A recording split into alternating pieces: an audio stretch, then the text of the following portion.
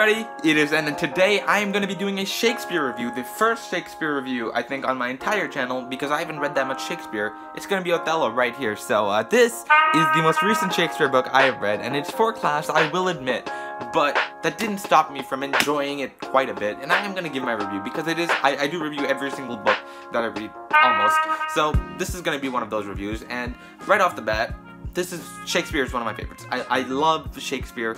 You can see I have, like, right here, I have my Shakespeare collection. Right here. See, I've got every single Shakespeare book, and I've been reading through this little by little, one at a time, you know. And at this point, I've completed only 3 Shakespeare plays, including Othello. So, you know, I really want to get onto that, and, you know, we'll go for it quickly. Othello is one of those classic tales that's not really that classic. So, you know, Shakespeare's books, you can see their influence through all cultures everywhere in modern day. So, you know, Hamlet is one of the most influential books of Shakespeare. It is really, really everywhere. It is straight up everywhere you look. You can see Hamlet, like, everywhere. Macbeth, I can see in quite a few places. Romeo and Juliet, of course, incredible. This is one of those that's a classic, but not that it doesn't influence that much. There's quite a bit in here that I see does influence quite a bit, like the green-eyed monster and the crocodile tears. So those two are very famous influences into the world, but the story itself, I think, doesn't really influence, and that is a direct reflection of the quality of the story, in my opinion. Starting off with the first scene, you know, first act, I think all of that is just bomb. Is great. I love it. And it's a great tension builder. It creates incredible character with incredible dialogue. Dialogue, like Shakespeare, you cannot replicate this dialogue. This dialogue is the best of the best. Like if you ask me who has the best dialogue of all time, my first answer might have been, you know, Tolkien. But thinking about it, no, this is like 5 times better than Tolkien, easily. This is incredible. So he does have his quality of writing still up there. Everything he describes is beautiful. Everything he talks about is incredible. So the actual technicality of the writing is there.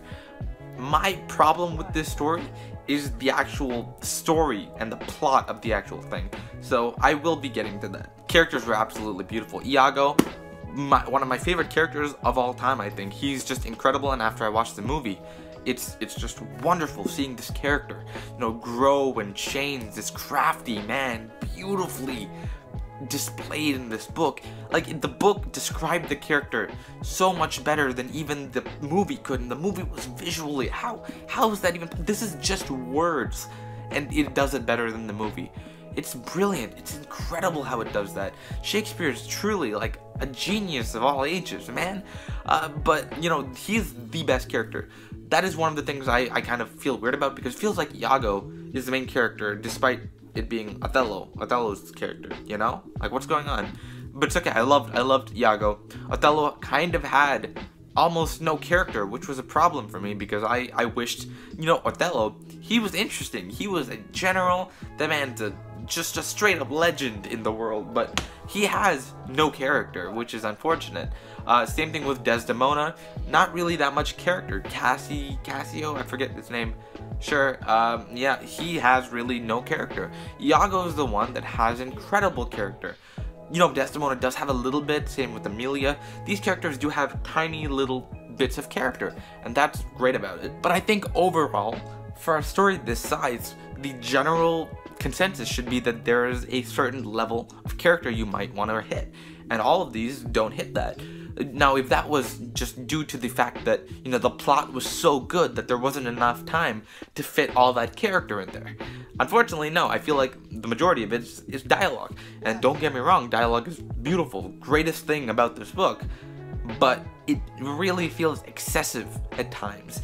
This is one of those books that really, there's so many soliloquies where they just talk and repeat stuff just in different ways, like I'm doing right now, and they kind of get off on this weird tangent, and to me it just feels like it just is not the highest quality story. Symbols and just the symbols are kind of lacking. Themes are not lacking. Themes were just wonderful, but the symbols themselves were lacking for a Shakespeare novel or Shakespeare play.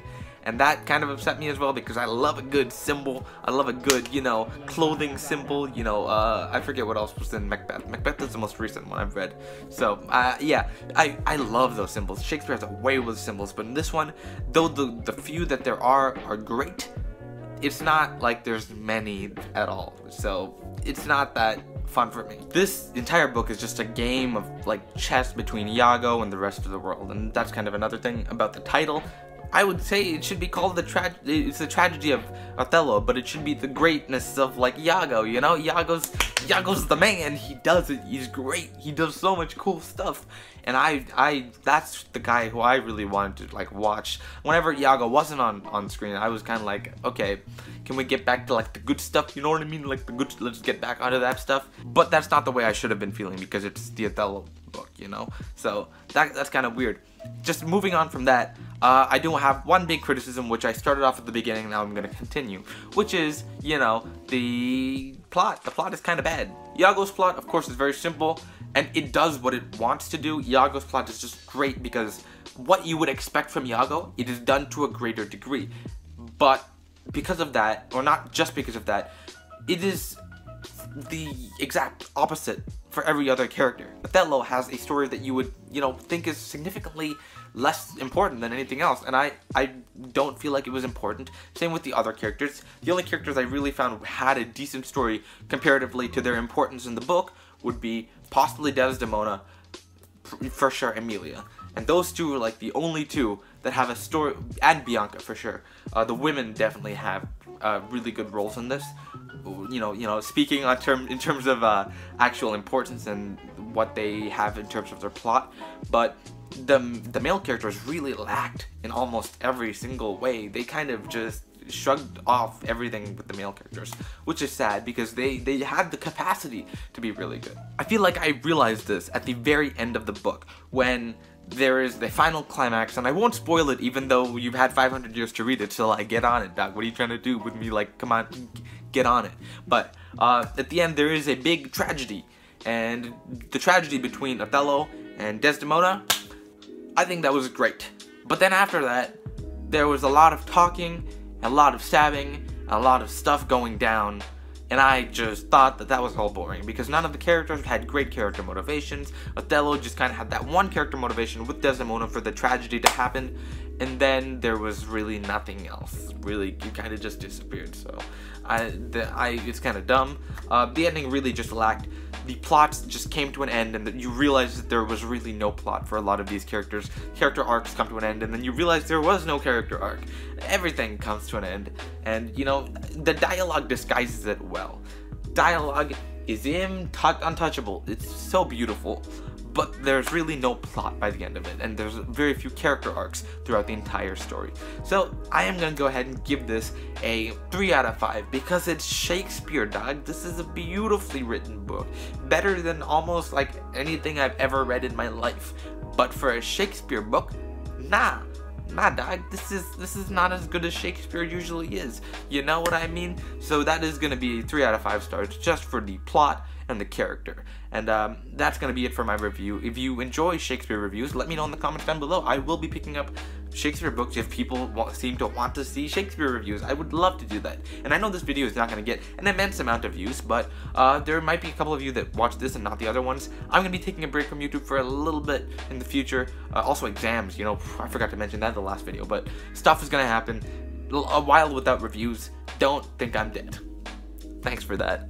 Yeah, you know, decent Shakespeare reviews over. Thank you guys for watching. Leave a comment if you had any opinions. Let me know what you thought of the book. Let me know what you thought of the video. I will see you guys in the next video. Goodbye.